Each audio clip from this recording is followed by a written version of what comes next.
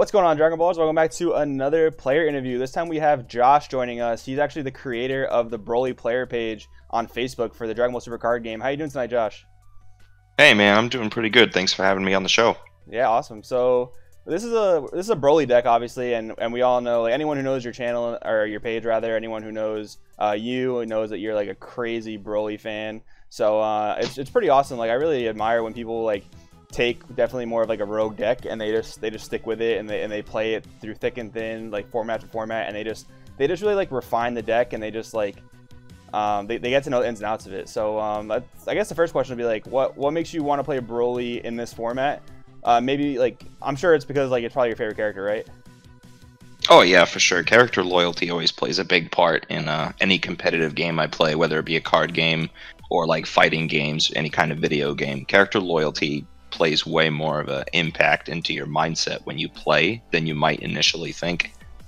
Absolutely. Like, card games are definitely like, as much as there's like a competitive scene, it's also about like a mental stimulus you get. Like, you want to enjoy it, you know what I mean? Like, you want to have fun. That's why I think a lot of people are kind of unhappy with the format currently, but I definitely get what you're saying about like character loyalty. Like, if I could pick my leader that like I could just play forever, it would be the yellow Kid Goku leader. Like, I just love the Kid Goku. Like, it's just so cool. But yeah, I totally get what you're saying.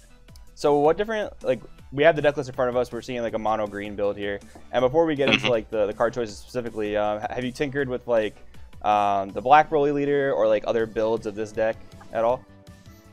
I've messed around with the black Broly leader a little bit.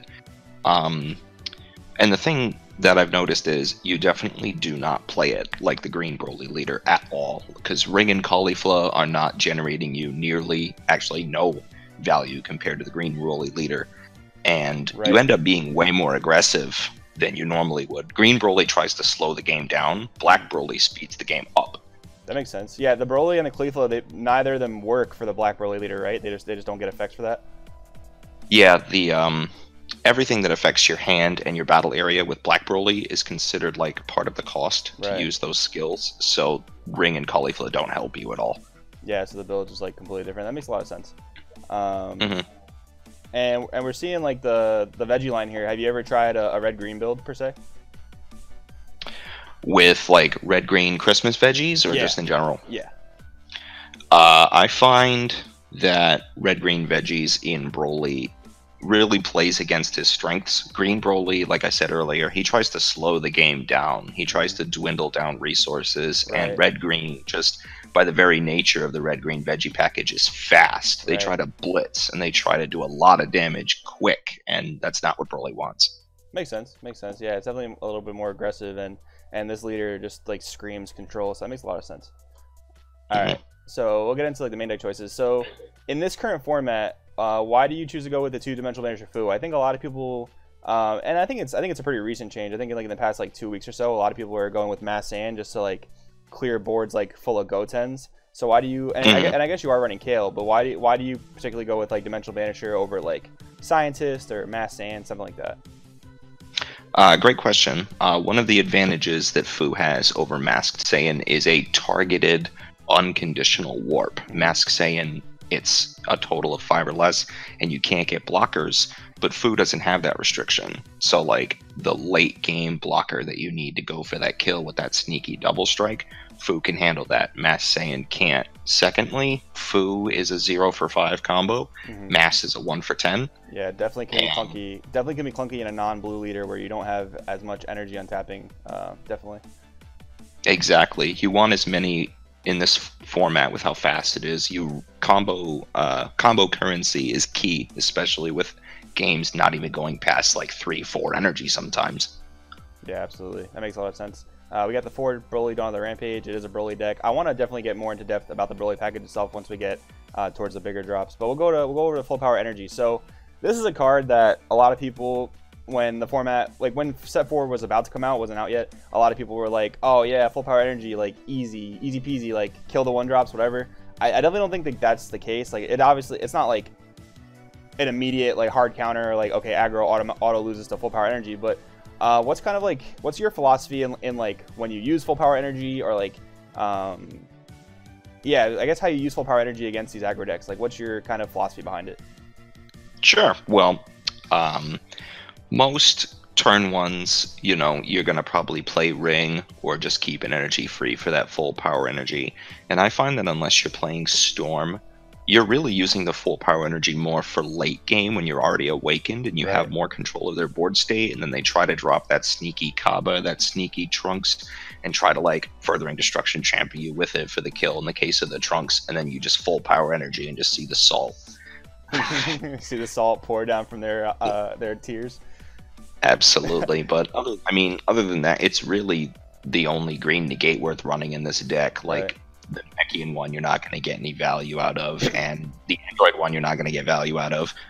Right, at that point, there's blank negates. Yeah, that's definitely, like, I think it falls in line a lot with my full power energy philosophy, too, because I actually took Blue-Green Soul Striker to ARG Boston, and, like, that was, like, the first event of the format, and, you know, I thought Apes were going to be really popular, so I had a really good Ape matchup, but the Blue-Red Aggro deck, like, you know, it was tough. It was obviously a tough matchup, and I was kind of, in playtesting, using full power energy, just like, oh, first one drop I see, kill it, get it out of here. But yeah, that's such a neg. Like, you literally just like neg one on it because they draw the card off life off of that one drop. So I think the late game full power is actually really, really good, because at that point they're really debating like, oh, do I take this life? Oh, do I keep going? I don't have an attacker to recycle the flute anymore. So yeah. And then how do you feel about Storm? Because I feel like a lot of Storm players, they're playing against green, they literally just like don't swing with the Bardock. So does that feel like particular? I haven't played a green deck recently in the format. So how does that feel like when they're just not swinging with the Bardocks? Do you just feel like an alleviated pressure, or what? Well, against Storm, I've noticed that nobody presents the opportunity to swing that I can full power the Bardock, because they're all smarter than that. They see Broly, they assume green because of the Broly package, or just Broly's ring in general needs one green. So everybody just assumes FPE is coming, so it's like, why do that? And I find that, again, I don't get a lot of value out of full power energy turn 1 or turn 2. It's really turn 3 or 4 when they try to sneak in for the kill with these little guys, and you're like, no. So do you feel like that kind of benefits you in the Storm matchup, that they're not swinging with the Bardocks? Do you feel like it just, because they're getting less swings, they're pressuring you less, or is that not necessarily the case? That's really hard to judge, honestly, just based on the value of full power itself, because people play against Broly differently. Right. Whether it be because they're not familiar with the matchup, or they're just scared of what the leader does. So I find that just by virtue of me sitting down and putting Broly leader on the table, they're like, I'm just going to take it slow and see what he does first, which works out well in my favor because it gives me time to get going. Yeah, definitely, because if that Hurdigarn or that Trunk Storm doesn't kill you by like turn 3, they've pretty much lost their window, and then at that point you're getting your train rolling. Yeah, that makes a lot of sense. Absolutely. All right, cool. We got 4 ring. This card is like insane in Broly. This with the Khalifa lock, just like you should be like in the driver's seat at that point, right? Yeah, a lot of people, Paragus too, a lot of people debate the number of copies that are equal, and I found that 6, a combination of the two, add up to 6, is the best ratio for like mulligan percentage and just not being dead. I've seen a lot of people go like 3-3 with Ring Paragus, or 4-2. I went with the 4-2 because I'd rather just have the 1 drop and I could just pitch the ring later or charge it for energy. Yeah, that makes sense. Like the two in this kind of format, the 2 drop Paragus can definitely be steep on your energy for sure.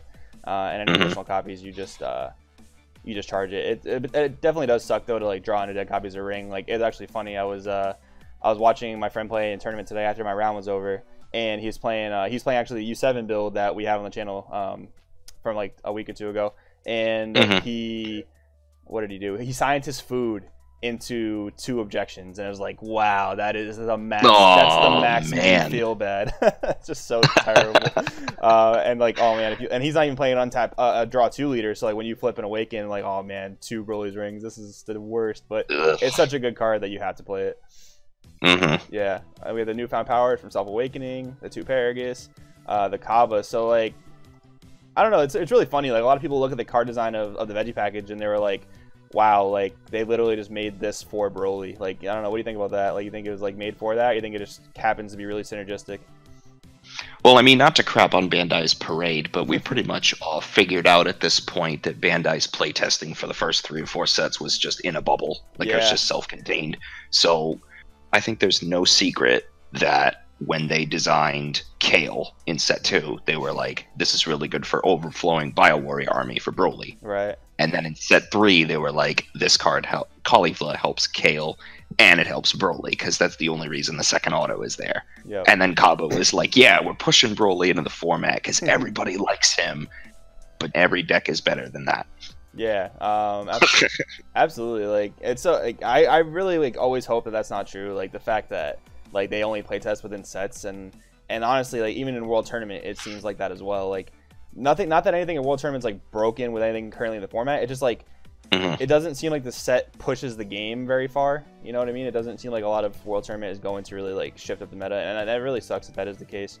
No, you're definitely right, because I think on the official website in the strategy section, Bandai themselves said that the point of the themed boosters is not necessarily to boost decks in the regular format, but it's an entry point for new players and for players to just have a self-contained meta to just play and make a bunch of decks. Yeah. So that part, they're very explicit.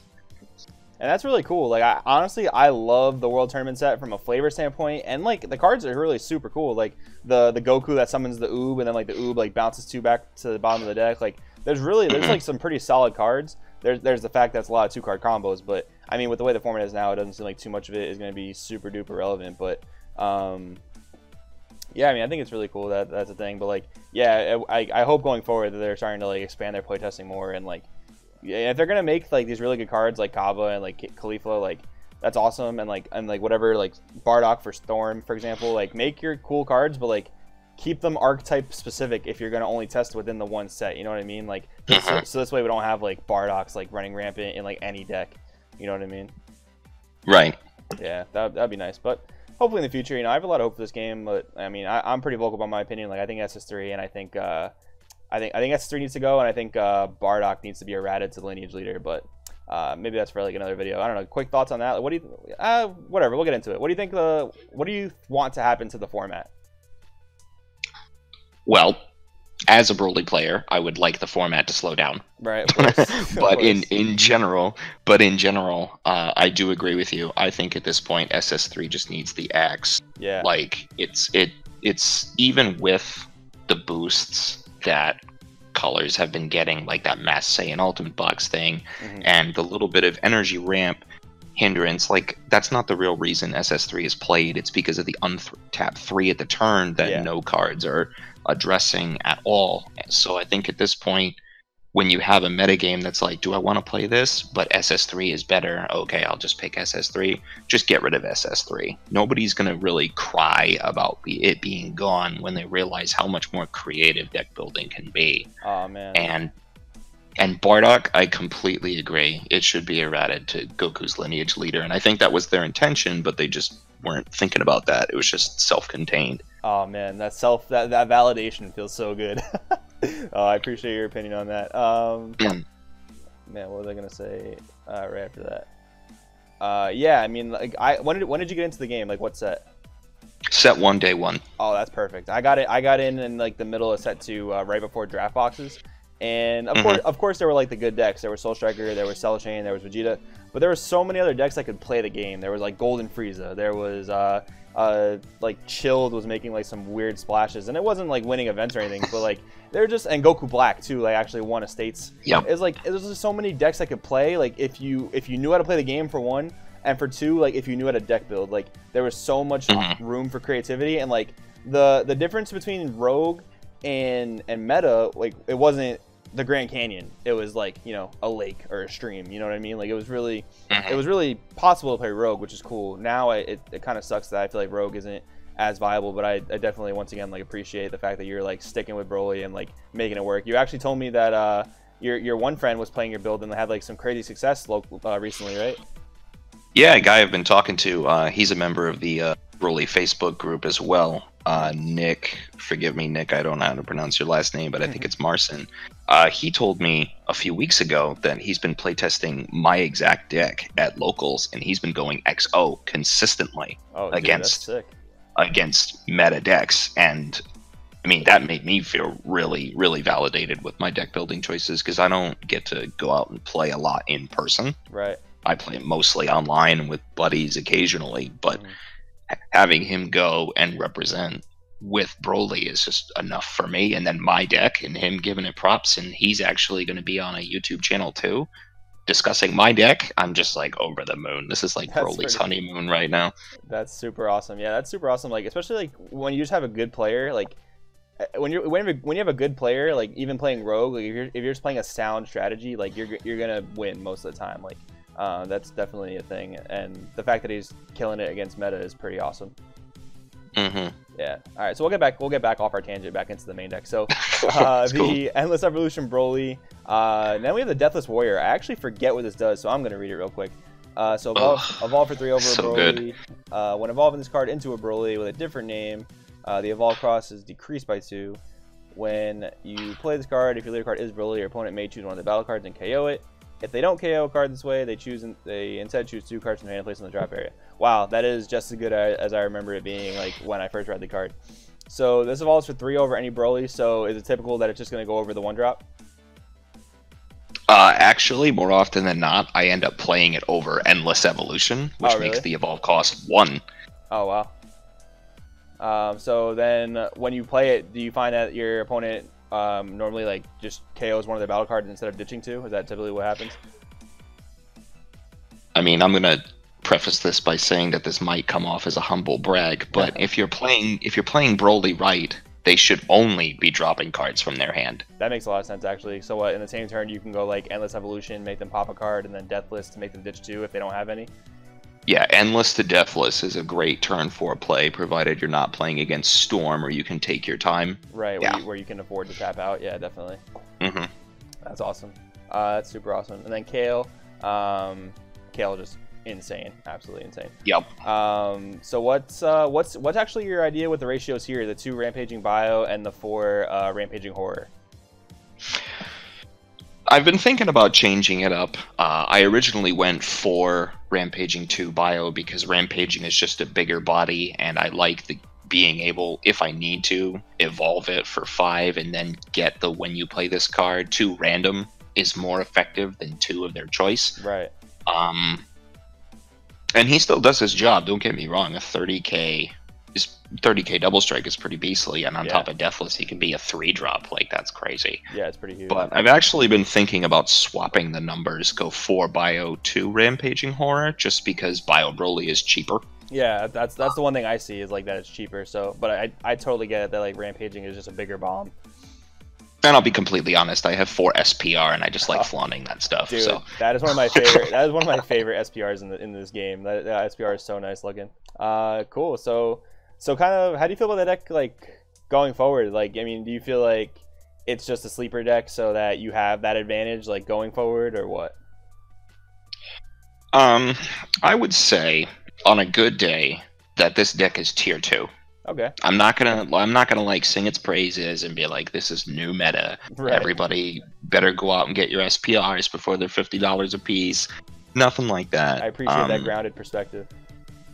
Yeah, I mean, I love Broly, but I'm not gonna over exaggerate. He can't kill Beerus. You know what I mean? Right. Like, I'm not one of those Broly fanboys. He's a Super Saiyan God. That new movie though, like is gonna put Broly, is gonna power scale Broly ridiculously, but Dragon Ball power scaling is just wrong all the time. Yeah, it's whatever Akira Toriyama feels like it is. Basically. But back to the deck. Once the format slows down, I feel like Broly, especially with Deathless and Veggie Package is not going anywhere, I think Broly can definitely find a spot in the meta. Once Bandai addresses the speed, this deck is just going to keep getting better. Yeah, absolutely. So we talked a little bit about how you kind of address Storm in this interview. So how do you go about the different SS3 matchups, like the blue-red, the blue-yellow? Well, I guess blue-yellow typically falls in line with Storm, but like then the blue-green or the mono-blue. So maybe you can give us some pointers on like how you approach those matchups. Sure. Well, if you're playing the traditional Storm deck, the first thing you need to do is get on your hands and knees and pray to the RNG gods that you draw your cards to stay alive, your negates, your super combos, that kind of stuff. Oh, and so against Storm, you want to like hard mull even for super combos. Yeah, when I play against traditional Storm decks like Hirugar and Trunks and SS3, I say screw Ring, screw the veggies. Well, I'll keep a Kaba if I get it, but like Right. my main goal is just the negates, the super combos, and just cheap monsters. Makes sense. Because as soon as they run out of steam on turn 3 is when I can finally start to dwindle down their resources, and then we can hopefully swing the game around. I'm not going to sugarcoat it. Again, it's a really tough matchup for Uphill everybody. battle, Yeah, it's an uphill battle for everybody in the metagame unless you are fighting fire with fire. So, again, Broly is not like the Storm Killer or anything, but it's doable. It is definitely can be done doable. If you know what you're doing, yeah. Oh, yeah. If you're playing against Blue-Red, most of the time, Blue-Red is hitting you so hard and so often that your hand is going to be gigantic, and then theirs won't be. So that's like the perfect opportunity for Broly to slow the game down. Just do little pokes, dwindle their cards, Right. or dwindle their hand down a card or two a turn. How does it And feel then- though? Does it feel particularly bad though, like when you're swinging with Broly and then like you're having to also ditch cards, or is that made up for by the fact that they're giving you so many cards off your life? Yeah, if they're giving you so many cards, like, just drop one. It doesn't matter. It's worth it for the board presence that Broly can deliver for you. Just getting things off of the board and getting things out of their hand. Like, I'll gladly just pay a card. And if I don't have Ring or I don't have anything in my field to drop with the other part of the auto, then I didn't neg. Yeah, that makes sense. That makes a lot of sense. So how about the blue-red mid-range SS3 matchup, like Kefla, Foreseeing Hit, Chain Zeno? How does this deck recover from like a Chain Zeno? Well, Ring doesn't get zapped away by Chain Zeno because it's not a battle card. That's pretty OP. Right? So if they Chain Zeno you, they're really just shuffling in, realistically, they're shuffling in Veggie Package, stuff like that. And they're putting themselves back at 5 cards and you back at 5 cards, which, if you have an even hand with Broly, you have a smaller hand than Broly. Like, that's just the reality. Yeah. When you So swing, if we have... Yeah, if we have similar life and we have similar hand size, I have the advantage. I'm just going to say that straight up. I have the advantage as a Broly player because my Ring didn't leave. It's always nice when like a rogue deck has like a specific advantage over a meta deck. That's pretty awesome. How about Mono Blue? Mono Blue, what, like SS3? SS3, yeah. Mono Blue SS3, if they're playing like ramp, or they're just trying to get to their bigger bodies, 5-6 energy as fast as possible, their hand size is going to suffer for that, and Broly can exploit that, because you can't play big bodies if you don't have a hand. You're going to have to sacrifice your defenses, so I'll play against SS3 decks, and I'll see them drop Sensu Beans and negates for Deathless Broly, and I'm just like, alright, thanks. It sounds good. Yeah, Yep. and then like a lot of your attackers are already 20k or 30k, so like Vegito shouldn't give you much of an issue, and Bergamo not having a barrier just seems like easy for this deck. I'm actually glad you brought up Vegito, because I know awe-inspiring Vegito I've seen in the main supergroup is like, oh, you better not play Broly leader, because then he can't attack at all. Like, do people not swing into Vegito and just combo with it? Yeah. Like, is that just a thing? If you're wasting resources from your hand to keep Vegito alive, you're doing my job for me. Yeah, I mean, the only saving grace there is that when Vegito's in rest mode, their leader is basically a 20k. But I mean, a lot of your things already match Vegito. So like, if you have a board of like Caulifla and like Deathless Warrior, you're already like getting 2 threatening swings on the Vegito, so they're already going to lose like 2 to 3 cards. So that's a pretty good part of the matchup for this deck, I think, which is pretty awesome. And then finally, I think this is a deck that we don't see too much even in the meta game, even though it is an SS3 variant. But how about blue green? Like you play blue green a decent amount, blue SS3. The only SS3 blue green I've actually played was, funny enough, it was a Broly engine. Oh wow. Blue green. Yeah, it was a Broly engine, so it was really weird. But the one advantage that I had was that he didn't have Deathless. Oh yeah, he can't. Yeah, your leader has to be Broly, right? Yeah, your leader has to be Broly for Deathless's effect to go off. I mean, you still get the cheaper evolves, but like, why are you playing it then? It's a dead card. Right. So, yeah, you might as well play Endless. Yeah. I mean, it might go up after this interview, but I have no idea why Deathless singles are like a quarter. Like, that card is amazing. It is so strong. Yeah, the non-foils are probably real cheap, but the foils might be a couple bucks. But pick them up while you can now, because we're seeing a price spike. We're gonna see a price spike after this, baby. I'm telling you, woo! But no, this has been a real awesome interview, Josh. Thank you so much again for joining us and just talking us through your favorite deck. Any final thoughts before we kind of wrap this up? Yeah, sure. Might be a little bit cheesy or inspirational, but I really do mean this. In this format right now, there's a lot of pessimism about the speed of the game, and a lot of people, especially newer players, they're being told or force-fed or compelled to run these storm decks or these hyper-aggressive decks. Everybody just needs to take a second, breathe, and remember that this card game is still going on. Bandai has been screwing up, but they're at least acknowledging and addressing the issues in their own weird way. The game will slow down, and everybody will be able to play what they want again. So instead of bashing your head up against a wall trying to play Storm, just play a jank Broly deck, play meta cooler, like play what you want and just have fun with your buddies, and then when the meta slows down, then just go to competitive play and have a blast.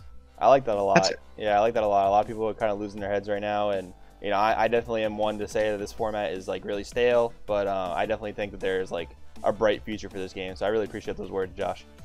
Yeah, if you just play locally or casually with your buddies, there are like 50 tier 2 decks. Right? Yeah. Like, there's like 50 tier 2 decks, and you can just have a blast. Just ignore the meta game right now and have fun and wait. That's it. Yeah, no. Casual DBS, best DBS for sure. All right. Oh, absolutely. Thank you, Josh, so much for coming on again. This has been Joey from Crops with TCG and Josh from the Broly page on Facebook, and we'll see you guys next time.